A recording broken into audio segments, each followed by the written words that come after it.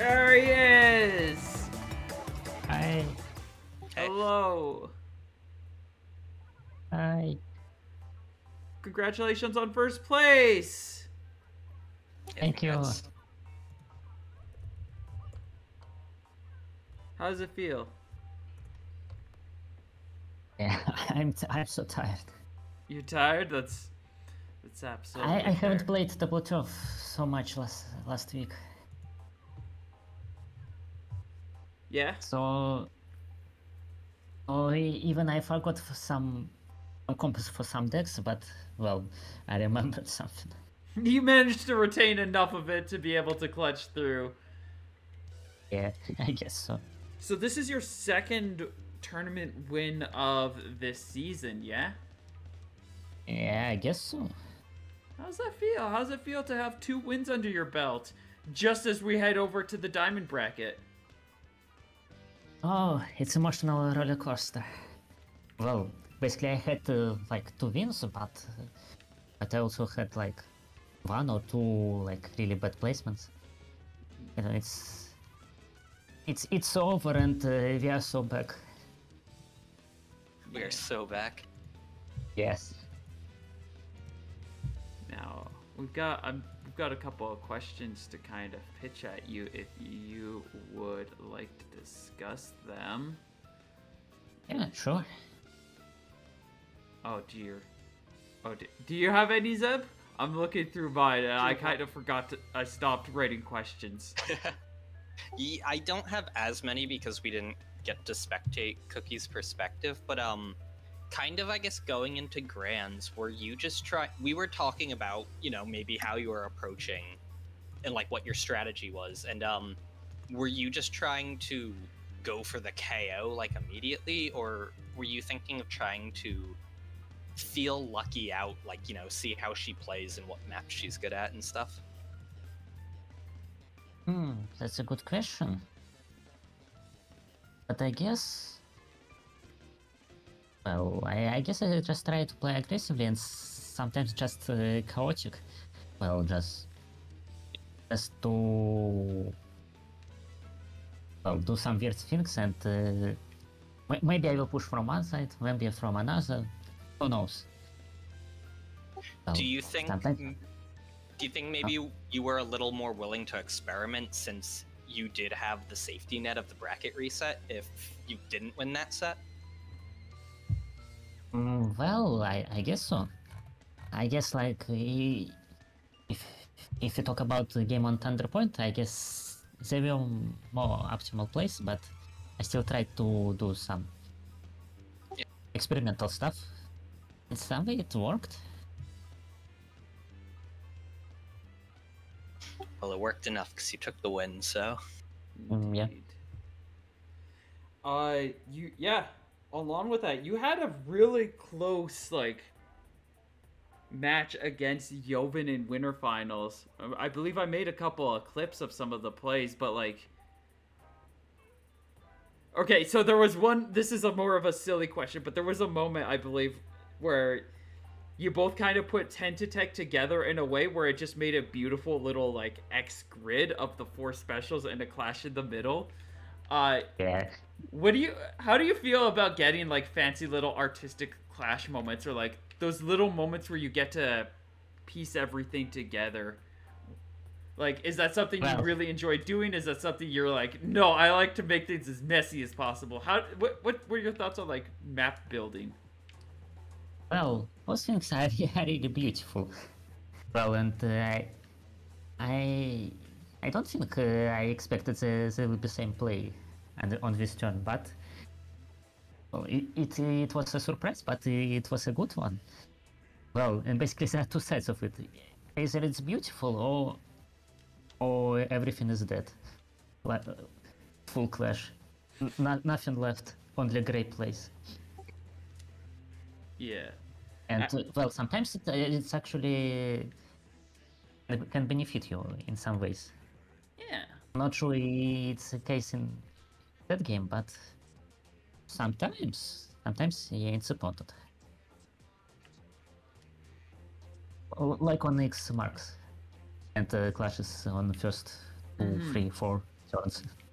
Yeah, clashes on X marks can like very heavily determine how those games go. Actually, on the note of that, some of the kind of stuff, especially like your games against the Joven, it started out with him getting 2 really good wins and setting up a really strong lead against you. But you managed to pull things back with some incredible plays and really good catches, and I can imagine there was a little bit of luck in play too. But like, when you're backed against the wall, what were you thinking in that situation? Did you change your strategy or approach at all? Were you considering things?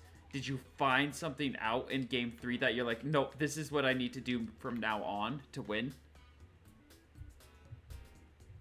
I'm not sure. Well, basically,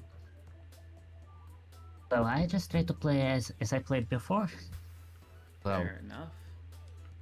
Well, but I was definitely outplayed in the first 2 games. And I even didn't expect that it could work on Square. This opening was a surprise for me. And somehow it worked. Yeah. On that note, was there a particular game that you've against somebody that you felt you did especially well with? Was there one that you felt like kind of didn't pan out as well, and did you learn anything from that game? I'm not sure, but well, the last game against Jordan on the pedal, well, I guess, well, I tried to make right decisions, and I guess it worked. Well, so I successfully defend my base and get specials, and like secured another way to my spawn. Well, this game was pretty good in my opinion. I did what I saw needed to do, and I'm satisfied. And last but not least for you, if you could give us a fun fact about your Splatoon OC. I was expecting this question again. Yay! I forced you into this. Congratulations. But I'm almost running out of facts. That just means that you have to come up with more facts. You have to do some RP or some writing or think about your OCs a little bit more. Well, we discussed about Trislosher's Shrine before. But what about Super Champs Shrine? Unfortunately, it doesn't exist. Super Champs, they're beautiful, but they always pop. It's a sad end for them. But my OC still likes Super Champs because they are so happy. Even though they live not long enough. Now, I've got a question about this. So they've got a shrine for the Super Chumps, and they've got a shrine for the... Oh, they don't. Which one? There is no shrine. Oh, okay. Which one do they like more out of will... those two, though? Can you repeat? What was that? I just asked to repeat question. Out of those two things, what's their favorite? Like the Super Chumps and what was the Slosher? Yeah. Well, Super Champs is like favorite special. Unfortunately, there is no Sloshers with Super Champs. Yeah. Life is unfair. It is. Here's hoping the third kits. Yes, maybe someday. But I don't think so. Splatoon 3's final update after the Grand Fest, they're like, alright, everything's done, we're content, players are free to go home as we get ready for Splat 4. Those of you remaining, we are now opening it up. As long as you have the base weapon, you can buy the sub and you can buy the special and you can mix them up however you want. It's no for Trizukas. Every weapon can now have Izuka. No! Actually, yeah. If you could make a weapon based on that, what kind of loadout would you make? I imagine Slosher and Super Chump would be in there, but what would your sub be? I guess a burst bomb. It's always nice. That's a good combo. We're not talking about Tableturf yet. Yeah, and basically burst bomb is good for combat. Yeah. No, I think that sounds like a pretty well-rounded weapon. It would actually be pretty fun to run around, throw a burst bomb at someone at range, get close enough to destroy them with the slosher, and then while you're wreaking havoc, you just super chumps everywhere, and you're just laughing maniacally as everybody is scrambling to keep up with you. Yay! But yeah, congratulations on first place, and best of luck in the diamond bracket. Thank you. Congrats. Hey, thank you. Yeah. Bye. And coming up next, we've got a very, very lucky individual who managed to secure a fantastic second place. Lucky! Hello. Congratulations on second place. How does it feel? Thank you. It feels great. I came into the event not expecting to podium actually, but it's nice to, prove myself wrong, I guess. Oh, I can imagine. Is this the farthest you've gotten in any bracket? No. I've gotten first in Baby Jelly Cup and an event long ago that's not PBS associated. But second, I've gotten seconds before as well, but this is the furthest I've gone in a TBO. Yeah, that's really impressive. Good job. It's another one for the books for you. Yeah. Now, we've got a couple of questions that we can hit you with. So, first off, you had a couple of games against N. Like, you played him round one, he knocked you out, and then you managed to clutch him down and win on the rematch. Was there a change of strategy, approach, mentality that you had going into it? Was it a bit of like, I know how he plays now, and I'm going to turn that against him? Yeah, there was a little bit of that. Like, in both sets, we played Girder, and in the second one, I forget whether I won or not. It's only been an hour, but I was able to play better on the second go around than the first one, definitely. Yeah, that first one, I think if I remember correctly, one of the games was just like, it was maybe the first game. He had a bit of a rough hand, and you got like one good catch, or a decent catch, or kind of one push, and he immediately surrendered like turn 2. Yeah, that was Thunder Point, and I got good cards and he didn't, so it was pretty much over by then. How do you feel about resigning that early? Is that something you feel like... Do you think it was reasonable for him to do that? Do you think he might have been able to bring things back? Like, if you were in his position, would you have resigned, or would you have tried to tough it out and see if you could bring things back? Usually, I'm a fan of going until I'm like absolutely sure that I won't win. So I probably would have kept going at least for a little bit until like I had run out of space and I don't have the special points to catch up. Like at that point, you're done for, and that's when I would surrender generally. But in the first 2 turns, that's not enough time for me to surrender personally. Yeah. Let's see what else. I got one. So you picked Sticky Thicket a lot. What are your thoughts on that map? It seems like one you enjoy.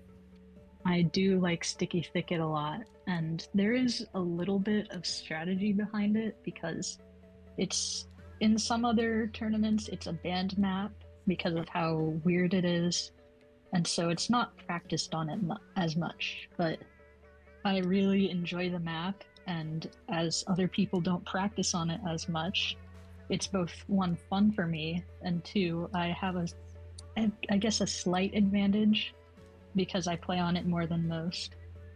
Mm-hmm. It's hard to play well, but once you kind of figure out what you're doing with it, it is a really fun one where you do have a lot of good opportunities and ways to maneuver about. Like, you have a lot of, from the games we saw, you were really good at like working your way through the thicket and into the opponent's base, often to the point where you literally just walled off their entire section with just a splat charger. Yeah, I was for that I was just trying to make sure Double couldn't play anything there. I could barely play anything there myself, but I figured as long as he couldn't, it would be a good thing for me. Yeah.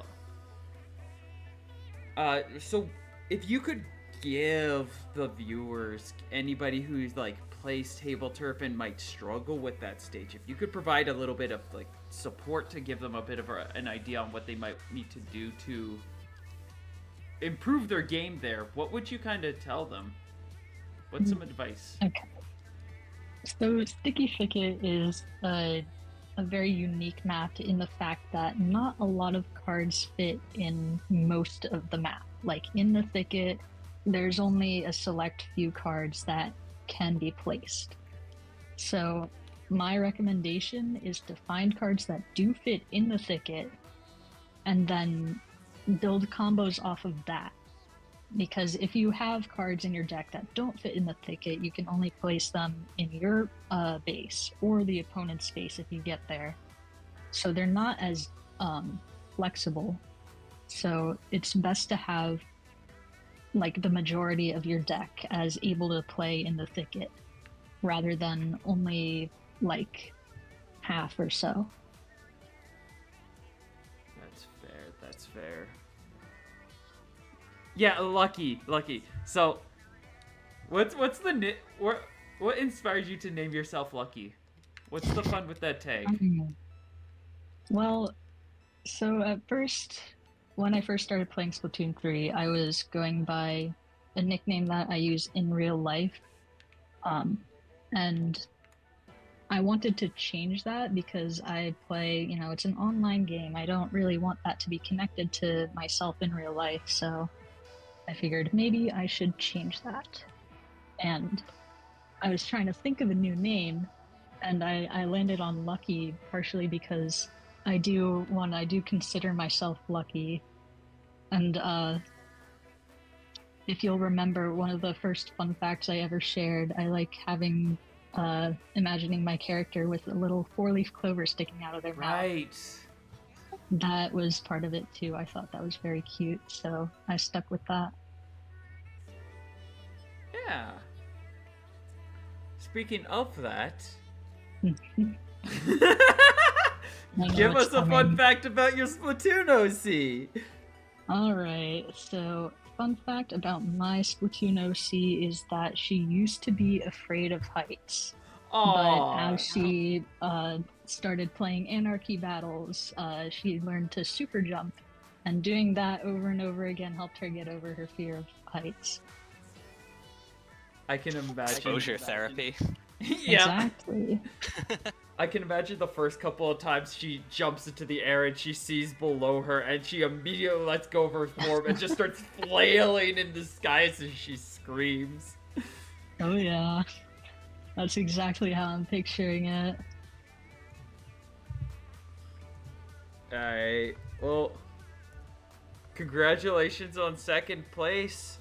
It only continues going up from there. True. And we look forward to seeing you in future brackets. Of course. Thanks for having me. Yeah.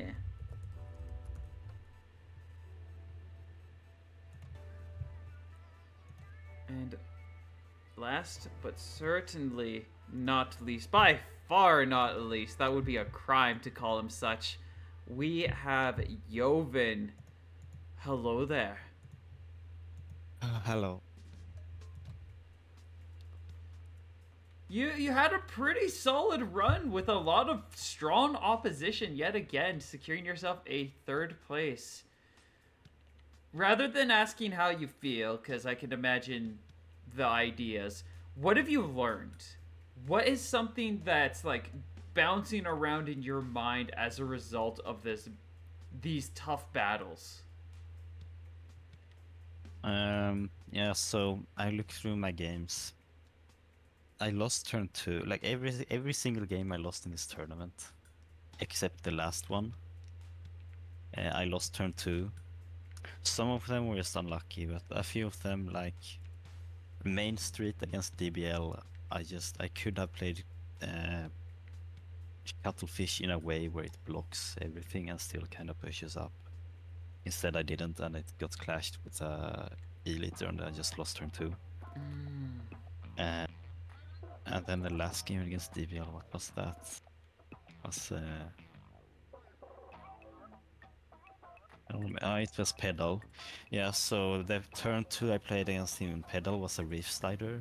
It was just bad because... Yeah, that was a rough play.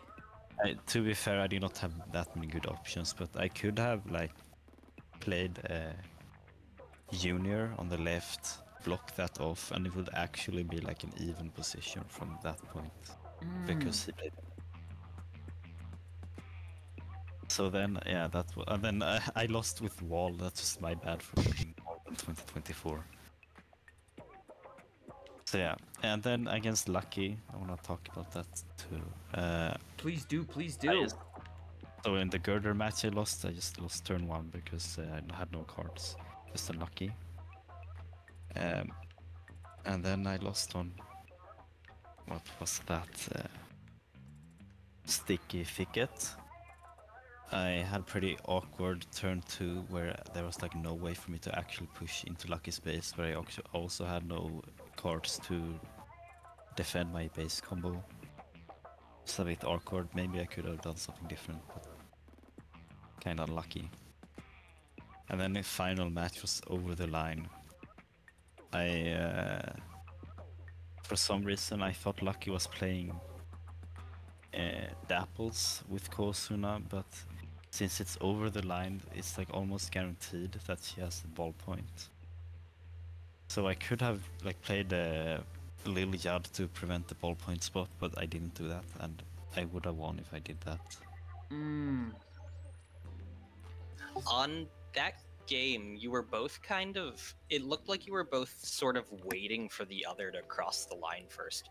Were you waiting, or did you just not have anything to special over with? Yeah, I think I would have won if I had either Broad Price Stringer or Screen in the first half of the game. I just did not have any of those.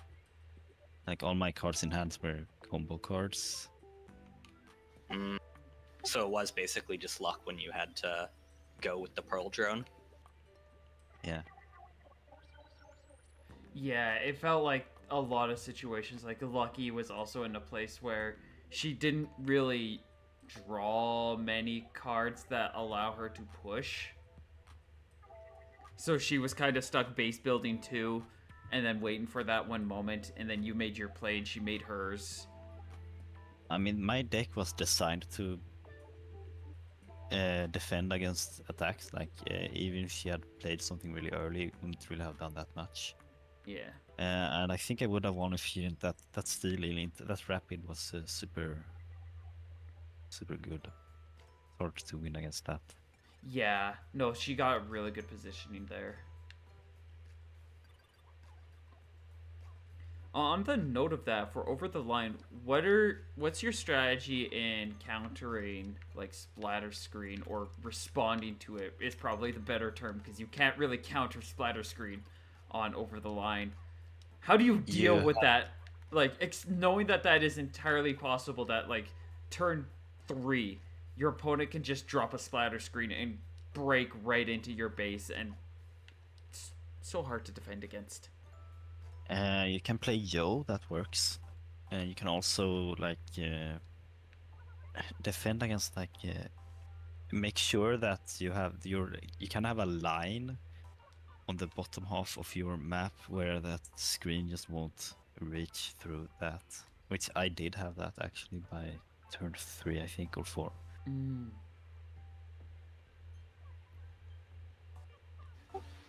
I would like to ask about in winners finals on Square Squared. You did a really unique opening with Joe. You kind of played it really defensively. It kind of looked like there was room for Gnarly Eddie, but you ultimately went with N Parry and Order Dualies. Can you just talk about that a little bit? Yeah, I saw some JP players, Noko, I think, a deck build where he had a Yo on the place like that. I didn't see this. I didn't have a deck. But I made my own with that idea. So I have a few combos like Gnarly Eddie, Empire Order Duelist, Mint, and Shielded Octotrooper. So a lot of combos I have in that, and it's pretty hard to invade that space. Yeah, no, So- it's just a clean umbrella essentially. Yeah, it's really good at defending your base combo. Yeah, it seems like it sets up base combos a lot better than you might usually get on Square Squared. Yeah. Speaking of base combos and strategies, this is a classic one where people still very much play Dynamo decks when it comes to X Marks the Gardens, and you continue to demonstrate the strength of a checkerboard deck strategy style. And we definitely saw that, like, in one of those games, Octavio is just really strong in X Marks the Garden.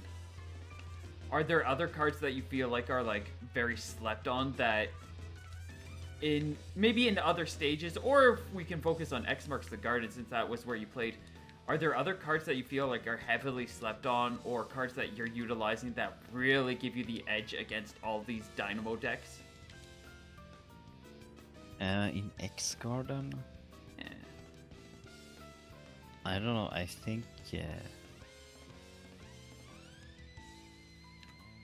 it's not really Octavio that's good. It is Ouroboros that's good. So that's that.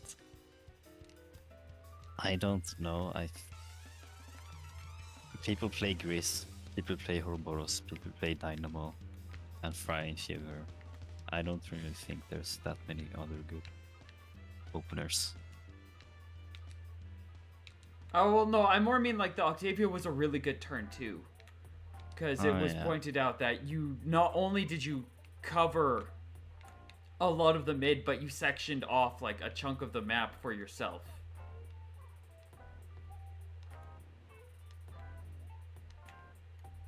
Yeah. Well, there's a lot of turn 2 options. I don't know if there's anything that's super slept on. A lot of undiscovered things too. Yeah. I So- saw something crazy once that was like Ouroboros opener into like Ouroboros puts you. It not only does it defend, but it also like it has that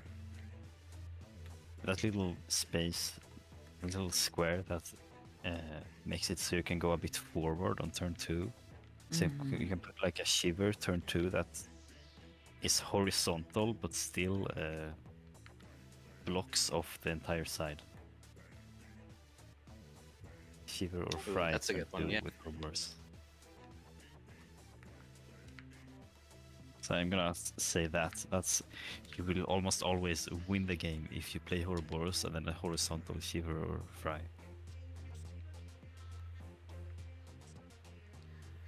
Now I've got 2 more questions for you. First one is regarding the diamond bracket that's coming in. are coming up. You're pretty much a shoo-in to get into that bracket by any stretch of the imagination. What are you doing to prepare for this? Are you aiming to win this the diamond bracket? You thinking you're just going to try to get as far as you can?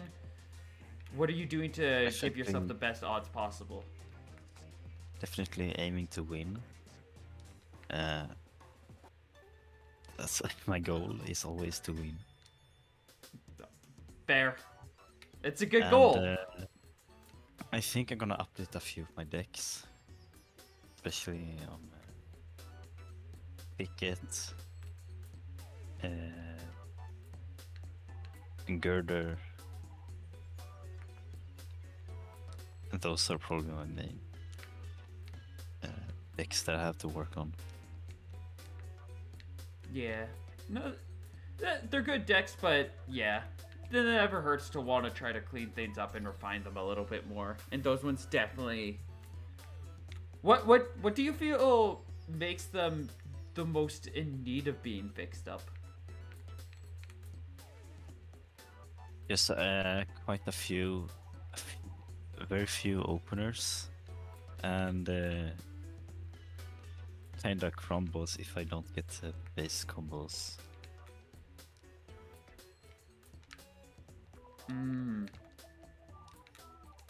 I recall you had to open with Octobrush and then basically just got the big swigs.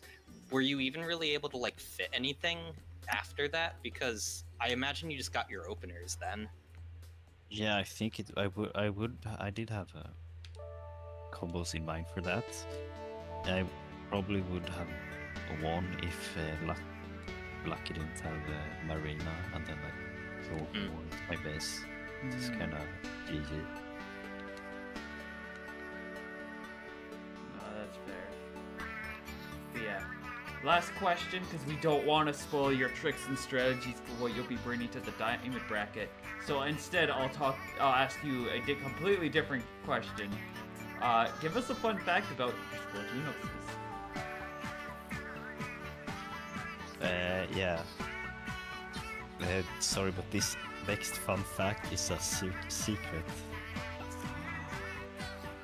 Is there a secret? Yes. Oh. So I can't tell it. Well, I'm gonna... Secret. Well, now you have to RP with me so I can get that secret. Come on, man. I need to know. Do you have a different thing that you could share in exchange? Or maybe a hint as to the secret?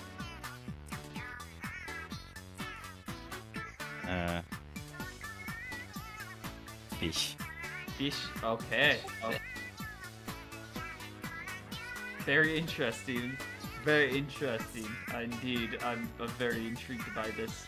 But yeah, thank you so much for the interview. Congratulations on 3rd place. And best of luck in the diamond bracket. Thanks. And with that, we can close things out for the 53rd Tableturf Battle Open. Thank you all so much for watching. Thank you, Zeb, for being a voice that says words alongside me. You're welcome. Thanks for streaming. Thanks to Andra. What did he say his name is pronounced? Oh no, I've ruined it. I'm so sorry. Huge thanks to you though for also commentating for the first time. I'll get better at saying your name, I swear. I promise. Scout's honor. And yeah, I do believe we've got a Baby Jelly Cup coming up, but aside from that, stay tuned for in the coming weeks because the diamond bracket is not too far away either, and there's a lot of top players there that are going to be fighting tooth and nail to claim that crown. So it'll be a grand old time. Yeah, thank you all so much for watching, and we will see you next time. Ciao! Later, everyone.